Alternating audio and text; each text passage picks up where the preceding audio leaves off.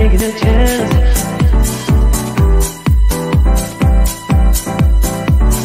Telling me to dance, taking a chance.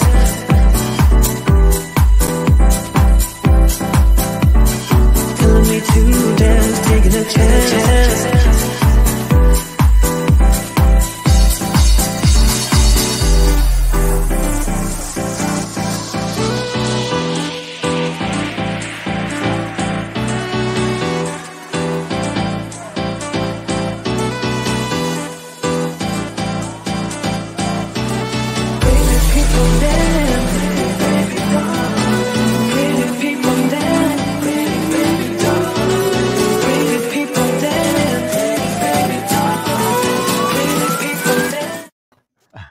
I love that last there before it all starts. So one of these days, as we get more comfortable, we'll just have to put our screens small while during the intro, because I think y'all would have a good laugh.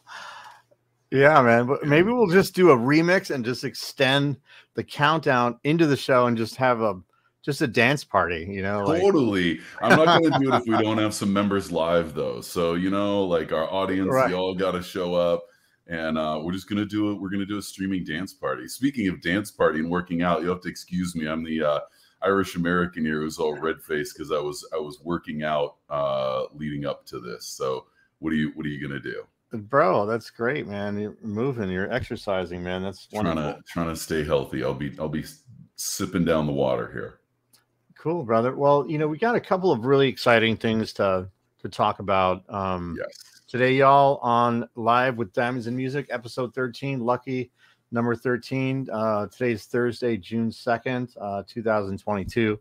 You know, we briefly mentioned the School of Van Cleef and Arpels last week, just kind of in the context of jewelry history and the rich history of metallurgy and you know. I want to give them a quick sample, Pasquale, before, if anybody, because sometimes people tune in the beginning and come back later. We see that. We're also going to talk about an incredible partner and friend of ours, Vibrant Payments, that is a payment processor. So if you have a business, if anyone in your family has a business, this is the episode to watch. There's definitely some serious business value for here. So stay tuned or come back. Yeah. But let's talk about, let's connect ourselves to last week first. Sorry for the bold interruption, but I wanted to plant the seed. No worries. So, yeah. And it's, you know, it's good to share resources, because so many family businesses and businesses period just kind of take for granted that they can actually get a better deal on their credit card processing. So yeah, so let's go ahead and look at that, the caliber of graphic design and art. So I was you know, I signed up for briefly mentioned last week about this school. It's a jewelry school, guys. If you know, totally geeking out here, but you know, I'm just fascinated with the world of jewelry making and the people that have kind of reached the pinnacle, the best people in that world. And so Van Cleef and Arpels, which is a jewelry house from Paris originally, their worldwide brand now. I think they're part of the Richemont consortium. But the point is that they've opened up an online and in-person school, a jewelry school, and they have books now available. I'm just taking the deep dive. And so today I attended a webinar just right before our show here, and it was basically all about, you know, engraved jewels. So for example, cameos and intaglios, like basically any stone that's engraved on it. And so to give you a little historical context, these pieces that we're going to briefly see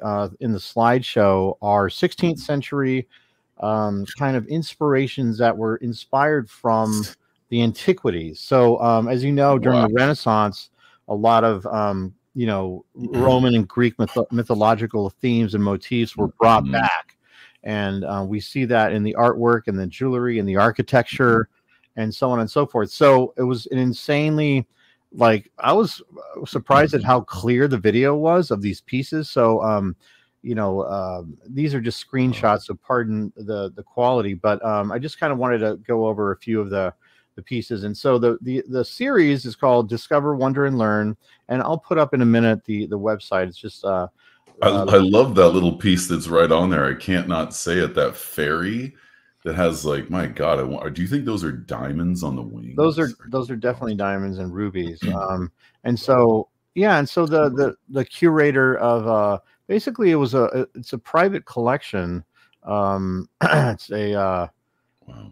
This guy named Guy Laudriere, and so the curator was named Philippe, and he's from the Louvre, but he was doing this expo for Van Cleef and Arpels, the school, L'École Van Cleef. So it's a school that just the examples come from the Louvre Museum. That's all. So here's the next one's about diamonds, which is going to be really cool. I'm going to share this information, guys. It's just fascinating. So here's I'm going to kind of go in reverse chronological order. So this is this is I believe it's Jupiter, who is later became known as Zeus, and this is Saturn's son. So you see the detail on the cameo, like, just incredible work, you guys. This is like all hand done. The second piece is Alexander the Great, who was depicted as I think it's Amon, Amon, which is the kind of Egyptian version of the father of the gods, which the word amen actually comes from that. So this is Alexander the Great. You see the work? It looks like a stone sculpture. A lot of these pieces are like 2-3 centimeters high. Like, they're tiny. These are pieces of jewelry, often rings and brooches, and but like the amount of detail for the tools that they had available, to them, is absolutely incredible, guys. So that is incredible. You can see in that piece in particular of Alexander how they're using some of the natural, I don't know how to call it, grain and contours of the stone. That's amazing.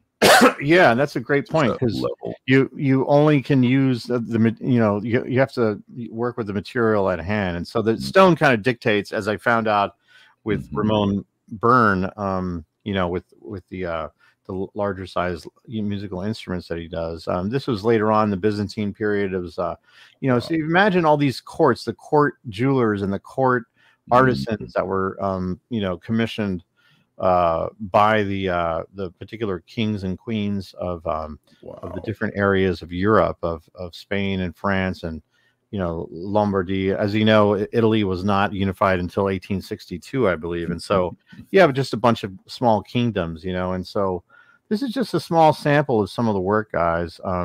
This is Hercules. I want to kind of zoom in on this.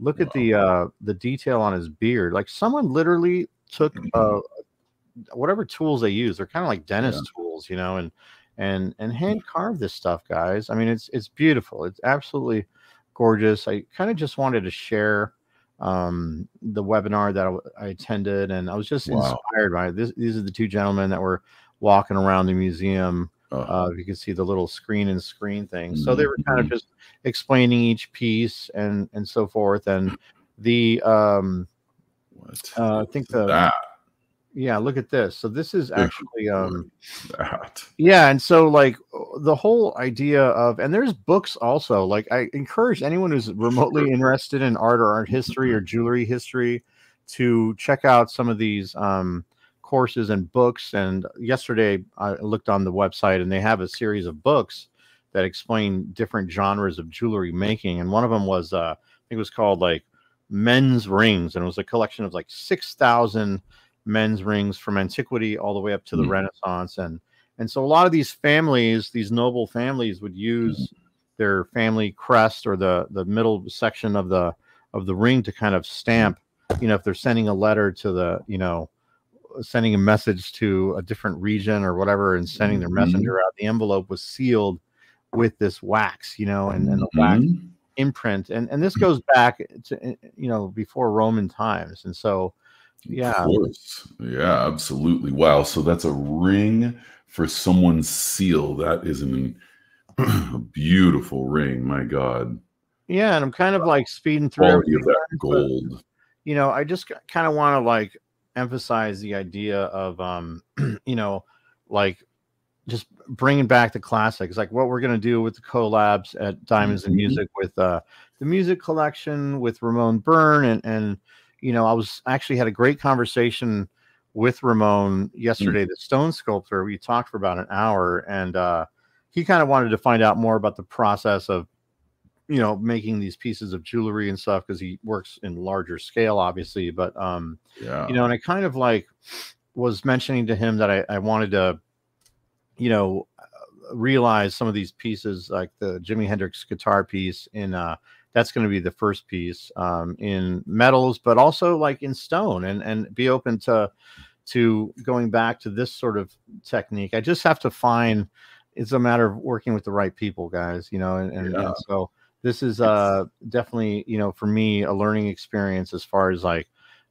getting out of the box, and just doing a lot of cool stuff. So I wanted to share this. I will post the link to the um I think it's called L'École Van Cleef Arpels. Pardon my terrible French, guys, but that was pretty good. thank you. At least for for to my ears as an American. But yeah, I think it's just all about craftsmanship too, and that legacy and the history of craftsmanship and the art of jewelry. And people, like, I just love how passionate you are about all of this and pour yourself in. Some few people might be interested as well, but I think a lot of people, it's like, wow, they're, other local jeweler or the guy at the shopping mall in the jewelry store probably isn't educating themselves like this, to be blunt about it. I mean, maybe they are, I don't know, but I'm proud that you're my friend and partner, and you're so passionate about all this, and that we're sharing this. It's really just it's fascinating, brother, like to because like I'm always like a big advocate of learning what came before me in order to Mm. do. It's like learning the rules before you break them type of idea, and so this is the website that I shared, L'École Van Cleef Arpels, which is just the School of Van Cleef and Arpels, which is this online. It's a blended school, guys. It's in person. You can go to Paris if you're going on vacation to Paris. Take a class. I'm certainly going to dive into physical classes next year, but there's also a lot of online courses as well as materials to study, like books and so forth. So I just wanted to share with you the homepage there. It's right here on the screen, L'École Van Cleef and Arpels. So Cool. Yeah, and keep bringing it to us. I mean, there'll be an audience, and I might take a class at some point. But I think as you keep, taking, this was just a few minutes for you to yeah. share a class and to like learn. Let's keep being a resource for all that knowledge and information and history. Yeah, I'm going to share. There's an event coming up here at the Bowers Museum, which is in Santa Ana. It's right here in Southern California, and they're doing an event that's sponsored by this school, the Van Cleef and Arpels School. So like, it's just amazing, to know that these guys are not hiding all their secrets, so to speak. They Yeah, are, very like, accessible. and it's kind of indicative of their whole philosophy and DNA of the brand. It's just absolutely amazing, guys. So just wanted to share. Let me stop my screen, and I'll hand it over to you, Bill. Yeah, yeah. Well, speaking of high quality, we're all about high quality and sharing. I think that's our episode is, to share. We'll get to some pieces too, and maybe a little bit of shopping as well. It's always fun to shop together a little bit, but I think everybody knows, they can shop themselves as well.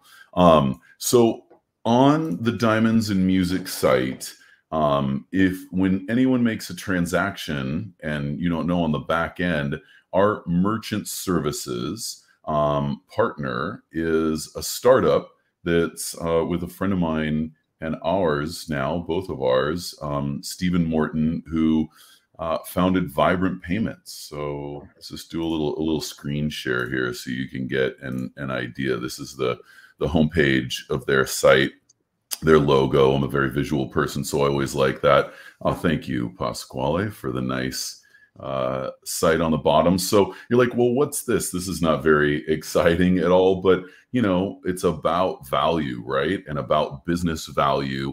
And there's a lot, just like the jewelry world and sort of, you know, elite jewelry world that Von, you know, Pels is a part of, that it's about sharing information. And if you own a business or where you work, perhaps, and you want to get a win at work, it's worth the conversation. If you know somebody in your family or in your life or a friend that owns a business, and any of those places or businesses take credit cards, an enormous amount of businesses pay 3% or 2% on their transactions.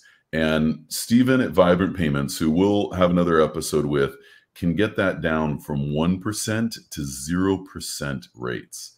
It's just kind of incredible what he does and how much he's disrupting the industry.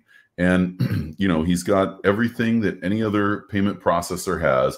He actually came up, and we can talk about, Stephen, about this, but just to establish a little bit, he is in Washington State, where I am, but the far eastern edge near Spokane, Washington. Some people have heard of Gonzaga University is there, which has a nationally famous basketball team that won the national championship a couple of years ago. And it's also the home of Bing Crosby, the singer. And just east of there is Liberty Lake, Washington, where Stephen's based, but it's right on the Idaho border. And people, if you like tech, you know, the tech industry and a little bit of tech history, Boise, Idaho is actually where PayPal was developed and came from. And one of the original 3 partners of PayPal was Elon Musk. That was where he had one of his first really big successes that bankrolled a lot of what else he's done. He also had some money to put into that business and came from it. And then the kind of current owner who bought out his partners, Peter Thiel, is very famous, and has a reputation for being an aggressive businessman and building his empire. And then the third partner is Bruce, and I'll let Stephen talk to that about that. But Stephen worked with Bruce for a long time in the payment processing, digital revolution of payment processing, and you know, has been in the industry for a long time, saw kind of what has gone on, and it's in Stephen's words, you know, it's a pretty horrible industry. A lot of businesses, large, medium, and small, get kind of raked over the coals through a number of middlemen and a lot of fees and a fee structure that they don't really understand. Right. And they're paying more than they need to on their hard-earned business. I mean, you know, at Angelucci Jewelry, at Diamonds and Music, at anybody's business, when you're shopping and we earn your business, when anyone works hard and earns a customer's business, and then for the convenience of taking a credit card, you might be paying 3% on your transaction. Well, you know, most people chalk that up, whatever. Well, it's yeah, you know, from the perspective not of that a much. business owner, like, pardon the interruption, but you know, most people, I would argue to say, just kind of think, oh, this is the cost of doing business. I don't have time or even want to compare. It's literally just like, send us, you know, your statements, and we'll do a side-by-side comparison. And guys, like, my folks had a jewelry store for 30 plus years. Not once did they ever think about getting a lower rate. I mean, we're talking about potentially thousands of dollars in savings. You know, that's it. It all adds up. What's in it for me? Saving a lot of money. That's period. I mean, come on. Yeah, I mean, it's amazing to get those statements from businesses, show them the side by side, and you know, a smaller business that's doing $10,000 to $20,000 a month, you know, suddenly in a year you can save them like $8,000 to $10,000 in a year, because it adds up. Well, it doesn't sound like, well, to any small business, if you tell them that you have a fixed cost that you just assume, like you said, well, that's just the cost of doing business. It's not that much on every transaction. Yeah, it's a bit, but it's a smaller percentage of my monthly revenue. We'll add it up over a year. And if I can put $10,000 back into your business, imagine, you know, what you can do with that right now. And that's a small business. That was my, you know, the local dry cleaner is someone that has good, steady business. It scales from there. You know, you get into much larger. I mean, if you work at a corporation, we do corporations that do business to business transactions in the outdoor world, or, you know, Stephen works with several hospitals and medical industry world. And I mean, you know, you're starting to talk literally about savings that are $50,000 to $100,000 annually, right? Or more. I mean, the numbers get, you know, it scales because it's percentages. And, you know, if you're paying at 2 to 3%, you're not very sophisticated. So this is what happens to a lot of people. And I don't know if I can zoom in on that. I guess what I could do to make it a little more legible is I could zoom my screen a little bit. That's a bit of what I like to call an eye chart. Like, can you make that a little bit bigger, brother? I know there's let's keep going. Rate and I'll share this. Yeah, for sure. Why don't we just make it really big? And so a lot of people, you know, a lot of businesses and or people that have a side hustle, they're at like Stripe. That's flat rate pricing. Everyone's heard of Stripe and of Square. Stripe and Square, for most customers, have you this little, you know, I'll call it a dark brown line, is right under 3%. They're at 2.99%. And then you pay 2.99% of any and all transactions. And what's this blue down here? Okay, so what am I paying of? These are all different types of cards. This is what you don't see, or if you're a fairly sophisticated business or you have someone in finance, they know that this is what's called, all of this kind of blue static is actually, it's moving, is called the interchange. Interchange is the wholesale actual price of the credit card. And down here at the bottom, at under 0.5% to 0%, are like, a really good example is an ATM check card. Every time anyone uses an ATM check card, it's at like 0%, basically. It's the same as cash in the finance world. I'll get back to that in a minute. And those vendors and gas stations and mini marts that are forced to, or that charge you for using your ATM card, wow, they're getting scammed. That's a sign of a scam. You probably always knew that. You always wondered about it.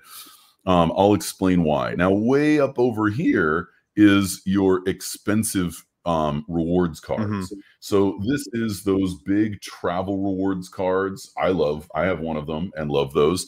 Or a luxury, what's called a luxury card, like everyone knows the name of the Black card, the Amex Black card. But you know, all major, you know, Capital One and every major, you know, MasterCard, they all have their version now of a high-end luxury card. But most transactions fall somewhere in here, right? And when you use a ATM check card, right, of any kind that's cash, this is the profit that Stripe or Square are making. Got it. This is their profit. So the credit card processing company, whoever they are, makes the profit is in between the cost of their wholesale cost and then the price they're paying you. So that's somewhere, sometimes upwards of 2 to 2.5, almost 3%.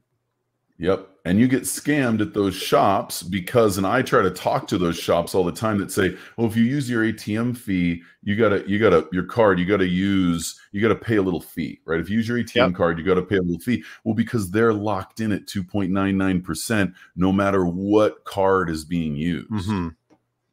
Right. And so they're getting soaked for this profit with whoever their merchant services provider is. That's what Vibrant Payments is a merchant services provider. Now, next tier, so we're like, okay, flat rate. How great this is. You're giving insight that is never, this is the most transparent, like this is great. I mean, this is an opportunity, and we're talking to you jewelers, wholesaler and jewelry, you know, retail guys, like, you know, it's time to you know, cut the fat. This is a great opportunity, guys, just to listen and learn. Yeah. And if you're at a bigger business or more sophisticated, you might have tiered pricing. So basically, if you consider each step of this staircase looking line, like buckets. You could imagine that this part of the line is bucket 1, this is bucket 2, and the rest is bucket 3. And basically what they'll do is they'll tier or put all of your transactions into a bucket. So those ATM cards, we'll have them down here at 1 point, that's probably 1.65, right? And then this is their profit. And then, these mid-tier cards will do some more that are at 2.75, but then we'll bump you up for anything expensive and a whole lot more of them. You see this line is a lot longer, right, or wider in this chart. We'll have you at like 3.75. We say, oh, we get you this tiered pricing, but you can imagine how those profits add up over time. So Vibrant Payments offers what they call cost plus pricing, and this is their line. They follow the interchange. That's why it goes up and down. This is moving. These rates change. It's connected to the financial market. Like this is not very accurate, but it's an example, maybe a metaphor that's easier for people to get a hold of, because in a way it's tied to the stock market, to the big indexes, and to interest rates in general. So the opportunity to potentially keep almost everything at right around 1%, or follow the interchange. The line with Vibrant Payments of 1% can extend much further over in terms of the payments is a huge, significant savings for people. And particularly, I'll just say lastly, why are we talking about this? We were talking about it this week because I'm going to JCK, and this is a big part of the business. I'm there for technology solutions. I'm e-commerce, digital marketing, and payment processing. These technology solutions coming to the jewelry, luxury goods. There's high-end luxury jewelry, but it's all retail across all of that. And like I said earlier, applicable to any business that's taking credit cards. So there's an opportunity. Yeah, it's huge what you're talking about. And again, I would venture to say that probably the vast majority, if not even 40-50% of the wholesalers and retailers, and there's literally thousands of them, guys. I work with, and I'm a small fry, 12 to 15 vendors, and this opportunity to just take a look. We're not saying, hey, switch over. Well, I've been with my company for 50 years. Well, right. That's fine. Let's just take a look. And, we're all about a consultative approach. And our partnership with Steven and Vibrant Payments is a valuable one. We use it ourselves. Yep. And we're saving, we're saving concrete dollars each and every single month, guys. And so it literally just takes, checking out the doing a side-by-side comparison of what you have, your credit card statements, and what we can do. And if you can, if what you have is great, then fine. We're still friends, and that's okay. But it's worth it. Black and white. What could you do with an extra $10K a year? Digital marketing, hire a whatever, social media, like. There's, savings are always a good thing. And people say, oh, well, it's going to be really inconvenient. I have this system. Well, we can integrate with most systems. Yep. So Vibrant Payment is, we're able to, like, in some cases, transition with just a phone call or just digitally online to switch it from, a previous credit card processor to our system. So it's and the other concern a lot of people have is security, right? They're like, well, what's this new company? I've never heard of who you're talking about. Are they small? Is that why they're doing this? Vibrant Payments is partnered with the largest payment processors, probably bigger than who you or a lot of your businesses or even where you work might be using. So Card Connect is our technology, is the technology partner, which is owned by Fiserv. I think at the bottom they talk about their contractual partners, right? They're registered and contracted with Card Connect as well as Elavon. We're a little bit smaller. Card Connect is owned by Fiserv. Fiserv they're one of the biggest financial services companies in the world. I mean, you can look them up. They're publicly traded. They bought Card Connect. Hey, bud, you're frozen. Oh, Bill actually froze there, guys. Hopefully he can come back. But let me continue. Hopefully Bill will be joining us soon. Technology is great when it works. So let's see if we can add him back in here. Ta-da-da, ta-da. Nope.